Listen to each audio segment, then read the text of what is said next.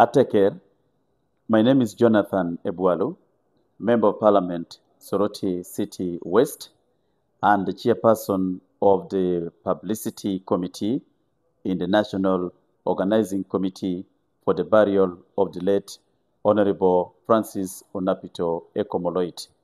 On behalf of the National Organizing Committee, chaired by Papa Professor Omaswa, deputized by Captain Michael Mukura, and the Honorable Mary Karoro Okurut, I want to communicate as follows.